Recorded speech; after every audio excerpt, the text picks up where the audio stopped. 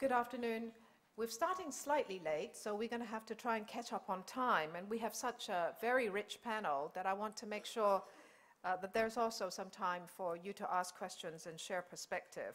This is a session talking about measuring quality of life, or measuring happiness, measuring the things that are important that we've been talking about this morning. So what we're going to do is something slightly different from what you've seen earlier in the day.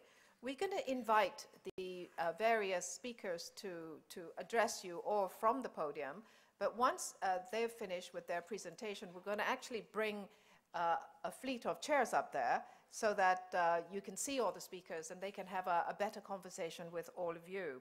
If you look at the program, we're going to start with Richard Sennett, and then we're going to follow on with several other speakers. But without further ado, let me make sure that we start as soon as possible. May I invite Richard Sennett, from the School Professor of Social and Cultural Theory, Emeritus from LSE, to address us.